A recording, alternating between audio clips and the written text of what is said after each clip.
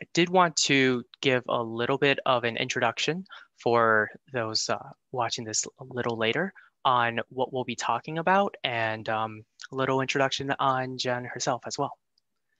So talking about the when the Cleveland Metroparks had received this donation from the Acacia Reservation, which was a former sorry, wow, words are hard today. When Cleveland Metroparks received the donation from Acacia Reservation, formerly a private golf course and country club, the park district also received a mission, which is to restore the property of a forested public park. We'll be learning about the steps that we've taken to create the wetlands, restore streams, and then establish native meadows and make it welcoming for the public. And a little bit about Jenn Grieser herself. Jenn is the Director of Natural Resources at the Cleveland Metroparks. And then prior to joining Park District, Jenn worked in New York City in the Department of Environmental Protection's, especially the Stream Management Program, upstate in the Catskills. Jenn holds a master's in environmental science and natural resource management from Indiana University. And she spends most of her free time, whenever she could get that, carting her two boys around from sport to sport. And with that, I'll let you take it from here, Jenn. Excellent. Thanks so much. I'm really pleased to be part of this Northeast Ohio Youth Climate Future Forum. I hope it's been an enjoyable event so far, and I wish you all the best for the sessions to come. I'm really pleased to describe our restoration activities at Acacia. It's been such an exciting process for us. But before I dive into the restoration activities, I just wanted to start by orienting you. I know that we have a student from Akron and one from Olmsted Falls, so you may not be familiar with where Acacia is.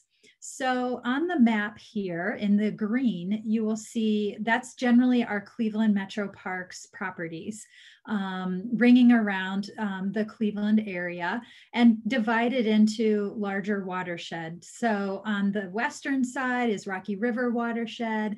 In the middle is Cuyahoga. Over to the east is the Chagrin River. And then if you'll notice, there's a small watershed labeled Euclid Creek. And that little red circle is around Acacia Reservation. So if we zoom in to Acacia Reservation, you'll notice on that map that the yellow lines, there's a lot of roads, residential development. Over to the east a little bit is a highway, that's 271. Due south of Acacia is Beechwood Mall. So if you've been there, you've been just across the street from Acacia. So it really is a very urbanized watershed, and that's something that's kind of critical to keep in mind as we talk about what we were able to do at Acacia and what it provides to Euclid Creek as a whole, because it really is in that upper headwater position before the water flows to Lake Erie. So Acacia was previously a private country club, operated for almost 100 years. It opened in 1921, and it was actually designed by a pretty famous golf course designer named Donald Ross. Here's a kind of a picture of what that looked like, and the map showing that layout. But then we fast forward, and this is what Acacia looked like when we received the property. It was actually a donation of about 155 acres, and it was a significant kind of price point at $14.75 million, purchased by the Conservation Fund. And actually, that was largely due to a very generous donation that will, and an individual wanted to remain anonymous. So in 2012, the property was donated to us. And the unique aspect to that is that it came with very specific deed restrictions. So it really laid out this mission for ecological restoration to us and clearly said that the donor wished for passive recreation. So no more golf. It wouldn't allow like baseball fields, soccer fields, basketball fields. Did permit limited development for picnic areas or shelters, but we had to limit that development and that impervious area to no more than 2 acres. So that was really exciting for me and my colleagues in our Natural Resources Division, because that really kind of gave us the charge to think of Acacia as a blank slate. And so this is what we sort of walked into. Those pictures on the left are kind of what you would think of when you think of a golf course, with the typical fairways and the roughs, the cart paths. And then when you kind of dial down into the site itself, then that's where we saw more of those pictures on the right-hand side, the stream bank erosion. We saw some crumbling pavement and asphalt, and knew that we really needed to get in and repair the environmental services that this could offer. So we also wanted to make sure, though, before we dove in to do those restoration activities, we wanted to make sure that we understood the site and that we really were intentional about each step of the way, so that we weren't kind of willy-nilly. We wanted each action to complement the other. So I'm just showing a map of Acacia, and all of those dots are vegetation monitoring plots that we were able to set up before we started doing any disturbance. And then you see a list of some of the other surveys we did, such as stream surveys. We installed water level loggers, we installed flow meters. The graph at the bottom is showing some of that output of data of those flow meters, kind of showing how the water is coming into the site and leaving the site.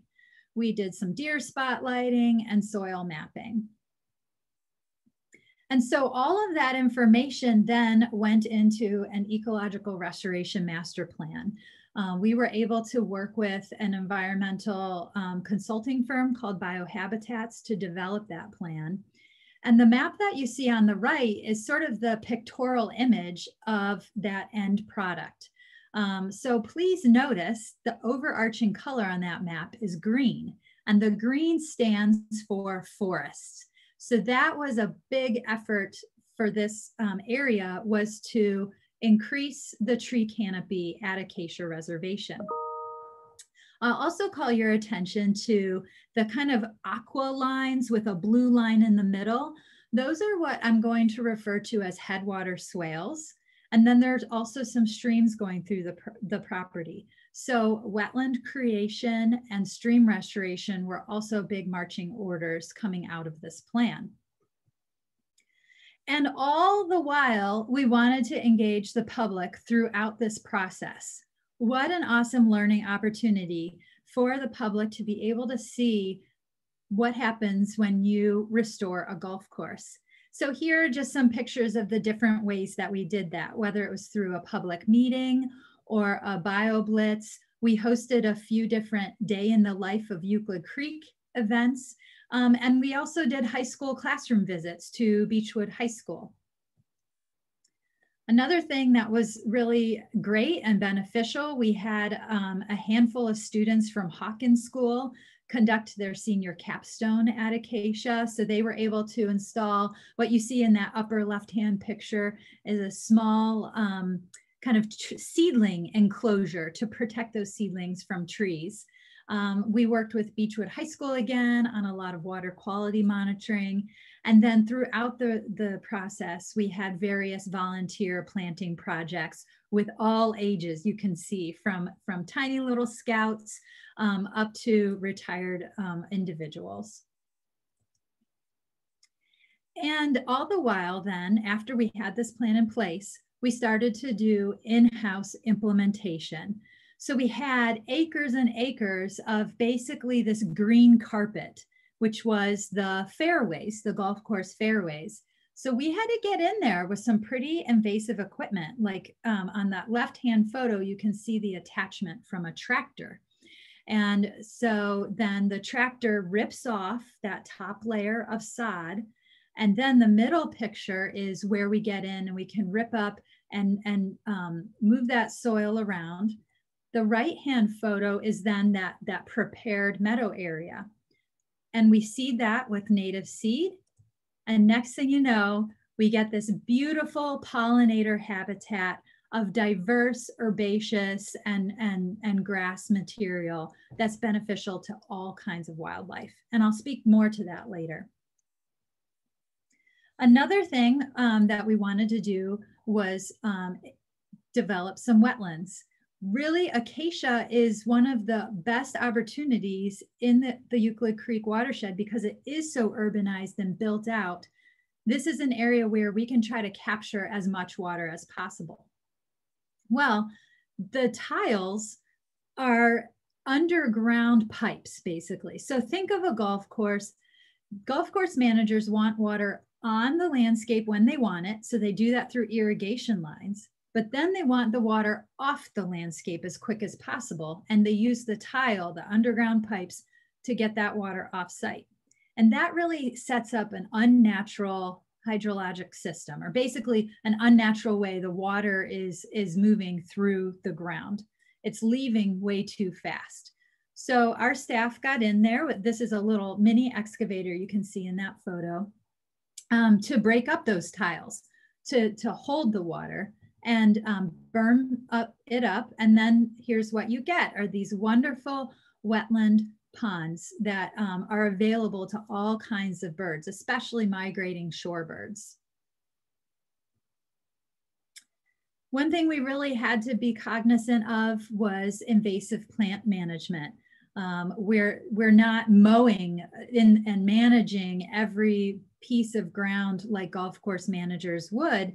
And that can lead to the invasion of invasive plants, especially when you're surrounded with so much development and the roads. Those are all ways that invasive plants can encroach on the landscape. So this crazy colored map that I share with you is just the way to show all the multiple treatments that we did have to do. Invasive plant management is not a one and done. It really is a labor of love to come back time and again to try to keep those plants at bay. And we largely did that throughout the entire area of Acacia Reservation. The picture on the right is just one of those plants. It's called Canada thistle, and that was one of our primary target plants. And getting back to, if you think of that map from the plan and all that green area that we wanted to reforest. So this was really a big initiative for our in-house staff. The upper left-hand picture is actually a photo where we were able to engage 100 staff from across Cleveland Metroparks as part of our centennial celebration in 2017.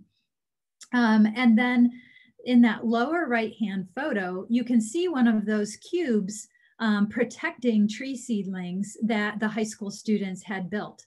And this was a really great visual because all of those little dark tufts behind that cube, those were supposed to be seedlings too, but they're eaten by deer. So the protection of the seedlings, either planted or even just natural regeneration, was really critical. And we even used fire out at Acacia to establish meadows and to maintain meadows. And it's a very controlled process. We have many staff that are on site and ready to respond if something did get out of control. But our staff make sure there's the right weather and everything to ensure that we're successful.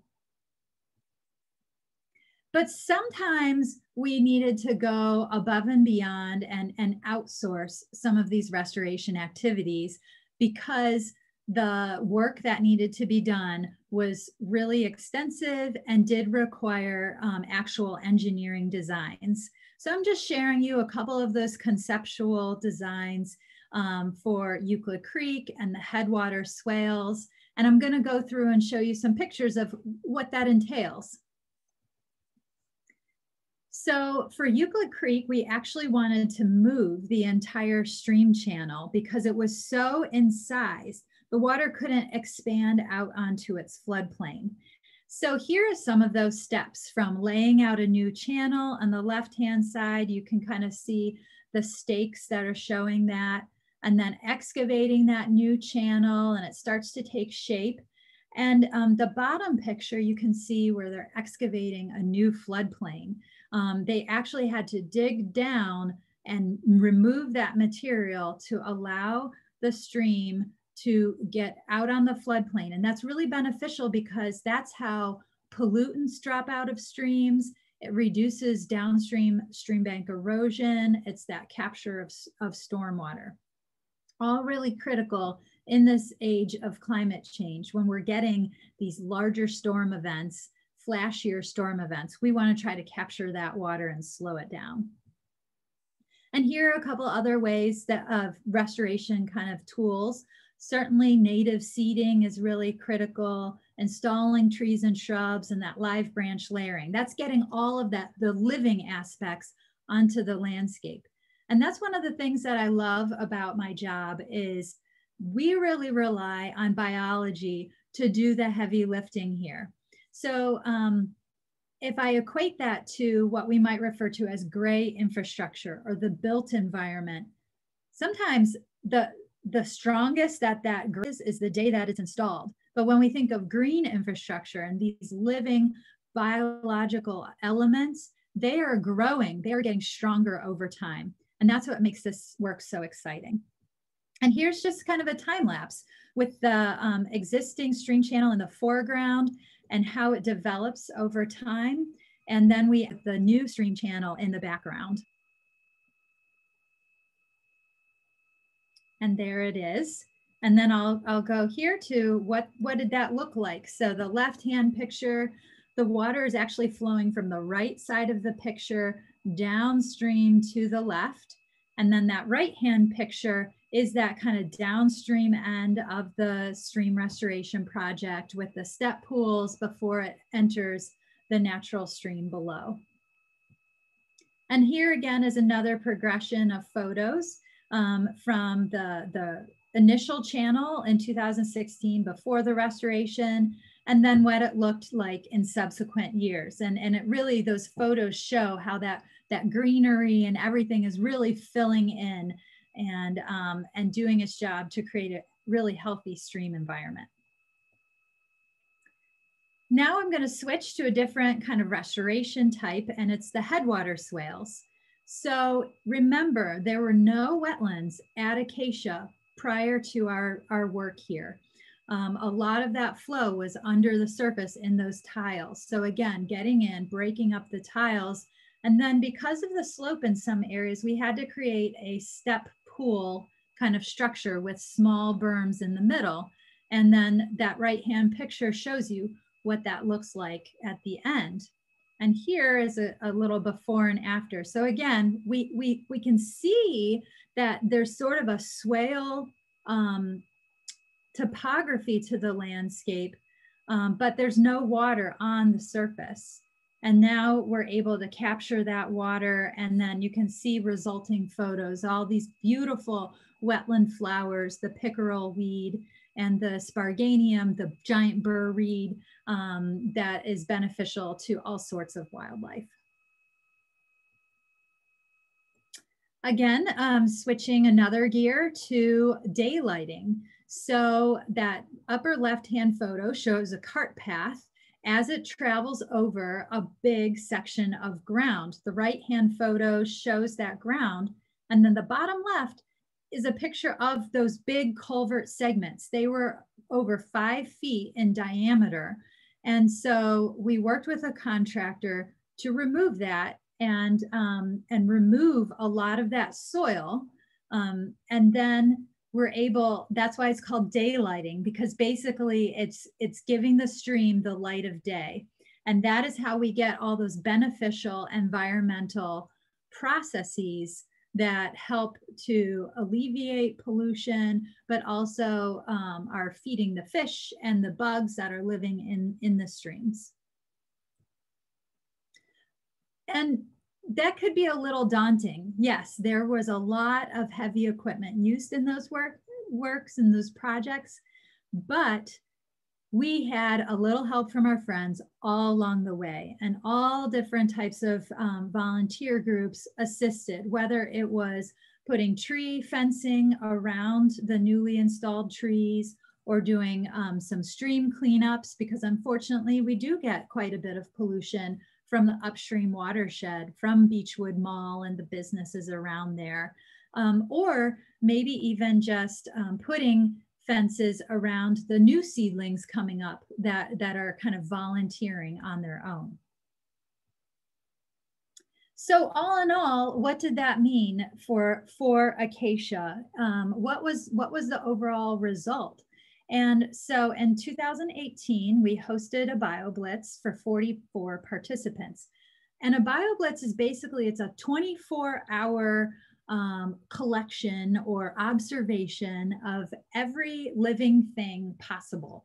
Everything from plants and birds to slime mold, amphibians, fungus, mammals, you name it. We reached out to a whole bunch of different scientists and volunteers to assist with that effort. And the map that you see on the right-hand side are those different points, and it's shown in iNaturalist. So this is actually data that's available to anyone, and where citizen scientists can contribute to additional observations through time. So in general, we were able to turn the Fore to a forest for fins, feathers, and fur. We have a picture of pumpkin seed that was sampled from Euclid Creek. The next photo over, we have bumblebees and monarch that are feeding on swamp milkweed that was planted at Acacia. The next photo over, it's probably hard to tell what's in that yellow circle, but it was actually a mink that I was so fortunate to observe hunting frogs and tadpoles in those newly created pools. And then on the far right-hand side in that tree is a red-tailed hawk perched on one of the dead standing snags that we installed as part of the project.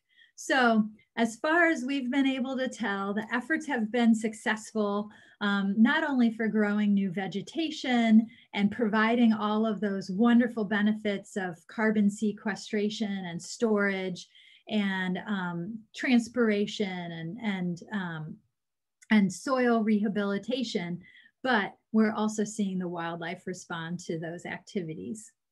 And certainly, here is the summary of that work. This is really just a subset of statistics from 2014 to 2017. I'm not going to go through all of those numbers. I just wanted to share with you that while there were a lot of environmental benefits of planting lots of trees and live stakes, you can also notice the human side, that people were involved throughout it. We had over 278 volunteers involved, and our wonderful outdoor experiences division offered 164 programs for over 1,900 guests.